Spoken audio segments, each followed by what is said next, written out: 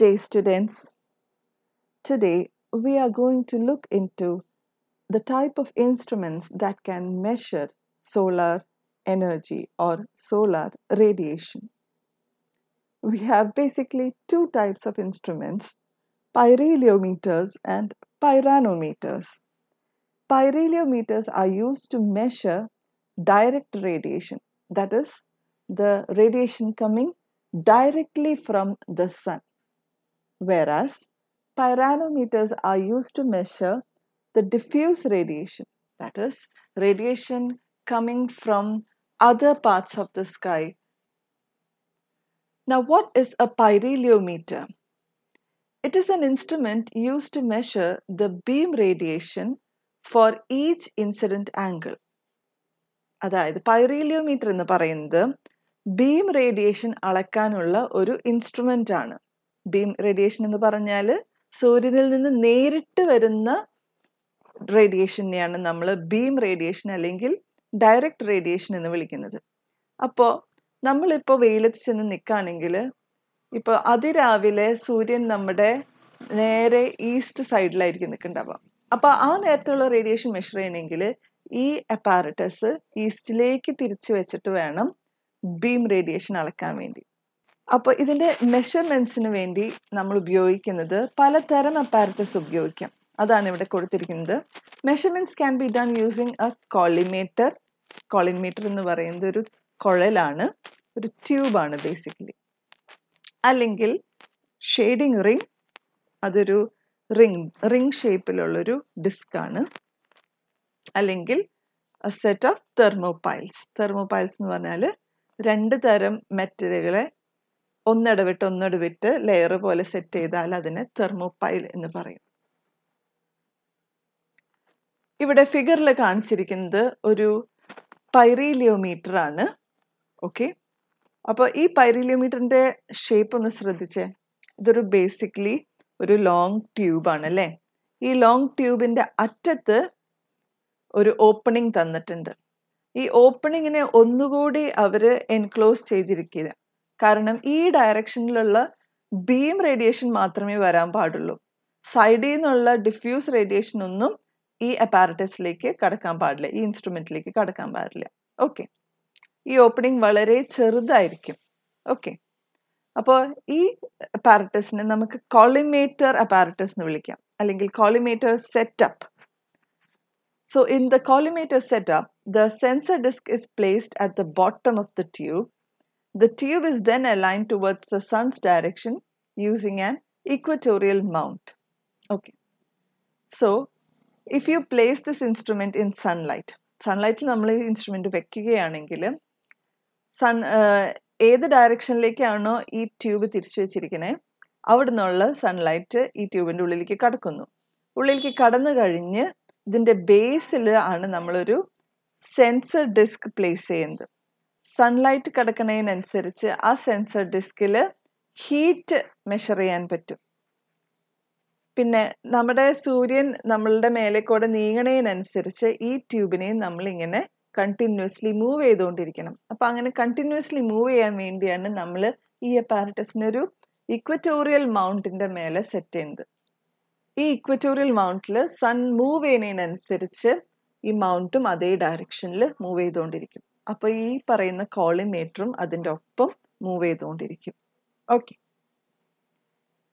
now in the shading ring setup, the shaded reading is subtracted from the unshaded reading to get the direct radiation measurement. ഈ സെറ്റപ്പിൽ നമ്മൾ ആദ്യം ഒരു sensor നേരെ സൺലൈറ്റിന്റെ മേലെ വെക്കും. അപ്പോൾ നമുക്കൊരു റീഡിംഗ് കിട്ടും. പിന്നെ നമ്മൾ ഈ സെൻസറിന്റെ മേലെ ഒരു ഷെയ്ഡിങ് റിംഗ് വെച്ചിട്ട് ഷെയ്ഡഡ് റീജിയന്റെ ഒരു റീഡിംഗ് കിട്ടും, റേഡിയേഷൻ്റെ റീഡിംഗ്. ഓക്കെ, അപ്പൊ ഈ രണ്ട് റീഡിങ്സും കിട്ടുമ്പോൾ നമുക്ക് ആക്ച്വലി എന്താണ്, ആദ്യം നമുക്ക് ടോട്ടൽ റേഡിയേഷൻ ആണ് കിട്ടണേ. രണ്ടാമത് നമുക്ക് ഷെയ്ഡഡ് റിംഗ് ഉപയോഗിക്കുമ്പോൾ ഷെയ്ഡിൽ നമുക്ക് ഡിഫ്യൂസ് റേഡിയേഷൻ മാത്രമാണ് കിട്ടണേ. അപ്പോൾ ടോട്ടൽ റേഡിയേഷനിൽ നിന്ന് ഡിഫ്യൂസ് റേഡിയേഷൻ കുറച്ച് കഴിഞ്ഞാൽ ബാക്കി ഡയറക്റ്റ് റേഡിയേഷൻ നമുക്ക് മെഷർ ചെയ്യാൻ പറ്റും. Now in the thermopile setup, thermoelectric effect is used to measure solar radiation. Thermopile എന്ന് പറയുന്നത് ഫിഗർ അനുസരിച്ച് നോക്കാം. ഇവിടെ ബിസ്മത്ത് ആൻഡ് ആന്റിമണി എന്ന് പറയുന്ന രണ്ട് എലമെന്റ്സിന്റെ ഓൾട്ടർനേറ്റ് അറേഞ്ച്മെന്റ് ആണ് കാണാൻ പറ്റുന്നത്. ഓക്കെ, ഇങ്ങനെ ഓൾട്ടർനേറ്റ് ആയിട്ട് വെക്കുമ്പോൾ എന്താ പ്രത്യേകത എന്ന് വെച്ചാൽ സൺലൈറ്റ് വരുമ്പോൾ ഈ പറയുന്ന മെറ്റൽസ് ഹീറ്റ് ചെയ്യും. പക്ഷെ രണ്ടും ഡിഫറെൻറ്റ് മെറ്റൽസ് ആയതുകൊണ്ട് രണ്ട് രീതിയിലാണ് ഹീറ്റഡ് അപ്പ് ആവാം. ഓക്കെ, അപ്പോൾ ഹീറ്റ് ചെയ്യുമ്പോൾ ഓരോ മെറ്റലിന് അക്രോസും ഒരു പെർട്ടിക്കുലർ വോൾട്ടേജ് ഡെവലപ്പ് ചെയ്തിട്ടുണ്ടാവും.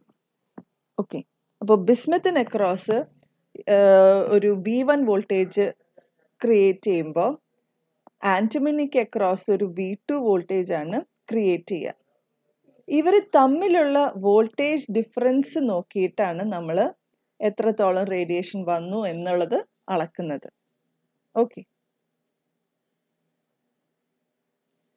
now what are the different types of pyrheliometers? മൂന്ന് തരമാണ് നമ്മൾ കാണാൻ പോകുന്നത്. Angstrom Compensation Pyramillometer, Abbott Silver Disc Pyramillometer and Pyrheliometer. Now what is Angstrom Compensation Pyramillometer? Design.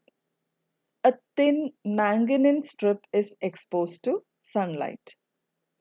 Another similar strip connected to it is shaded and electrically heated till both are at the same temperature. A thermojunction galvanometer checks the equality of temperature. അപ്പോൾ ഇതിൽ പറയുന്നത് രണ്ട് മാംഗനീൻ strips ആണ് basically ഉപയോഗിക്കുന്നത്. ഒരു മാംഗനീൻ strip ഇവിടെ S1 എന്ന് വിളിക്കുന്നു, സൺലൈറ്റിൽ വെച്ചിരിക്കുന്നു. രണ്ടാമത്തെ മാംഗനീൻ സ്ട്രിപ്പ് S2 എന്ന് വിളിക്കുന്നു, അത് തണലിലാണ് വെച്ചിരിക്കുന്നത്. ഓക്കെ, അപ്പോൾ രണ്ട് രീതിയിലാണ് ഹീറ്റ് ചെയ്യപ്പെടുന്നത്.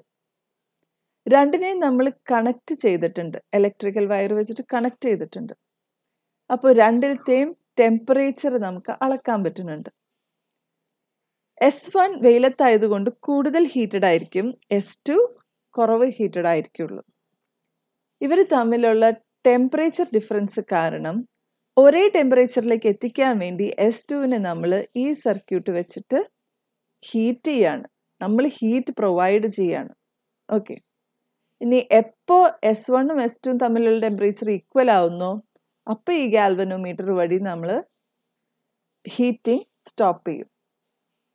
ഓക്കെ, ഈ ഗാൽവനോമീറ്റർ ആണ് ടെമ്പറേച്ചർ സെൻസ് ചെയ്യുന്നത്. അപ്പോൾ ഈ പ്രോസസ്സിൽ നമുക്ക് S2വിനെ ഹീറ്റ് ചെയ്യാൻ വേണ്ടി എത്ര എനർജി ഉപയോഗിച്ചോ അതാണ് S1ൽ വന്ന് വീഴുന്ന സോളാർ എനർജി. ഓക്കെ, S2വിനെ ഹീറ്റ് ചെയ്യാൻ വേണ്ടി നമ്മൾ എത്രത്തോളം എനർജി ഉപയോഗിക്കുന്നുണ്ടോ ആ എനർജി തന്നെയാണ് S1ൽ വീഴുന്ന എനർജിയുടെ അളവ്. ഓക്കെ, ഇനി മാത്തമാറ്റിക്കലി ഇതിന് റിലേഷൻ ഉണ്ട്. The direct radiation HDN is calculated as K into I square, where K is the constant of an instrument and I is the heating current provided for heating. Next, Abbott silver disc Pyramillometer. എന്താണിത് നോക്കാം. Design. A blackened silver disc is placed at the lower end of a tube with low aperture angle.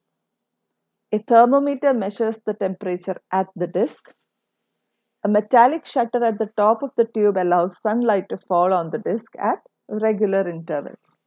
So basically, the Abbott silver disc എന്ന് പറയുന്നത് ഒരു long tube ആണ്. Okay, long tube ആണ്. ഈ ട്യൂബിൻ്റെ അടിയിൽ black and ചെയ്ത ഒരു സിൽവർ ഡിസ്ക് ഉണ്ട്. ബ്ലാക്കൻ ചെയ്യാൻ കാരണം എല്ലാ ബ്ലാക്ക് സർഫസസും വരുന്ന ഇൻകമിങ് റേഡിയേഷൻ എല്ലാം അബ്സോർബ് ചെയ്യും. ഓക്കെ, അപ്പോൾ വരുന്ന റേഡിയേഷനൊക്കെ അബ്സോർബ് ചെയ്യാൻ വേണ്ടിയാണ് നമ്മൾ ഏതൊരു സർഫസും ബ്ലാക്കൻ ചെയ്യുന്നത്. നേരെ മറിച്ച് നമ്മൾ വൈറ്റ് സർഫസ് ഉപയോഗിക്കുകയാണെങ്കിൽ വരുന്ന റേഡിയേഷനൊക്കെ റിഫ്ലക്റ്റ് ചെയ്യാനാണ് സാധ്യത. അതുകൊണ്ടാണ് ചൂട് സ്ഥലങ്ങളിലൊക്കെ നമ്മുടെ വീടുകൾ മാക്സിമം നമ്മൾ വൈറ്റ് പെയിന്റ് അടിക്കുന്നത്. ഇവിടെ നമ്മുടെ ഉദ്ദേശ്യം വരുന്ന റേഡിയേഷനെ മുഴുവനായിട്ട് അളക്കണം. അതുകൊണ്ട് സെൻസറിനെ നമ്മൾ ബ്ലാക്കൻ ചെയ്ത് വെച്ചിരിക്കുക.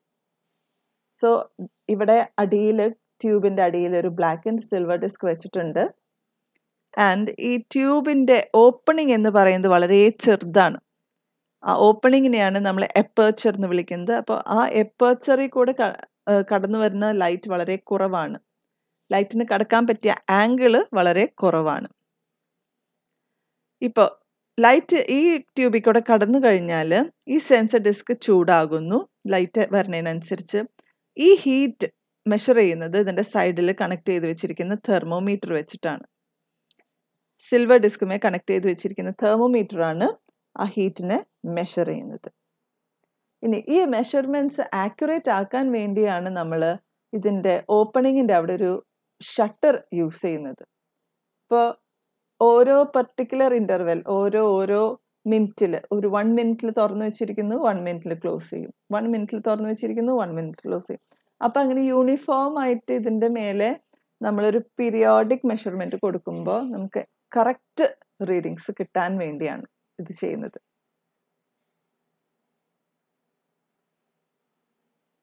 Now the changes in temperature are measured as the direct radiation.